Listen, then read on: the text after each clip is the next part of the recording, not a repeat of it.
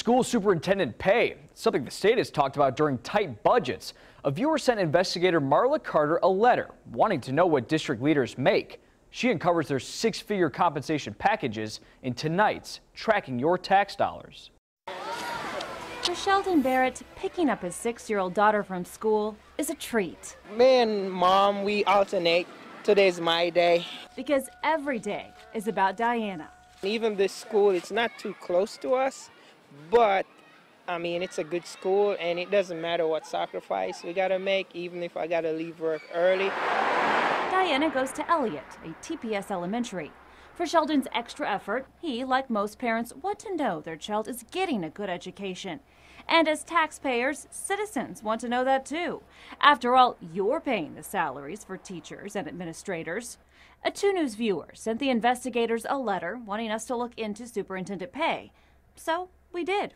The investigators obtained compensation packages from the Oklahoma State Department of Education for Jenks, Tulsa, Broken Arrow, and Union districts. We found Jenks Superintendent Stacy Butterfield has a compensation package totaling $209,000. Dr. Jared Mendenhall of Broken Arrow has a package totaling $196,000. Union Superintendent Dr. Kurt Hartzler, his compensation package comes in at $219,000.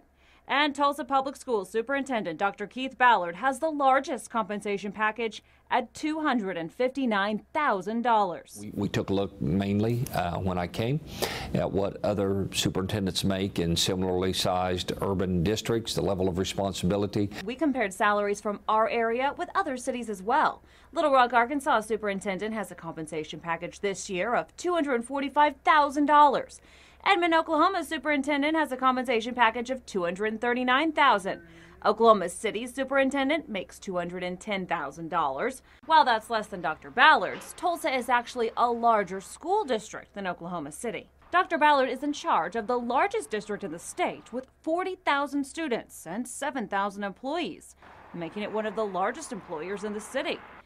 He has not taken a raise in 6 years. And I don't think I should have. I mean, I'm very satisfied with what my compensation package is. Still, the Department of Education says it's received concerns about superintendent pay, saying teachers need to be paid more, especially in comparison to district leaders. Superintendent Barisi has recently raised the issue and has advocated that those teacher salaries indeed need to be raised. Sheldon agrees. Teachers need more, but that doesn't mean Dr. Ballard or other superintendents should get less. They need to find a way to increase the teachers' pay. It doesn't necessarily mean you got to cut the superintendent because he's got a huge job. He's got to take care of the teachers.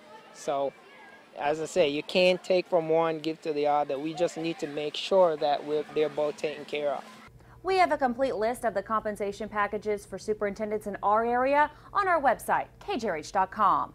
Also, if there's something you'd like the investigators to look into, send us an email, investigators@kjrh.com. Marla Carter, 2 News works for you.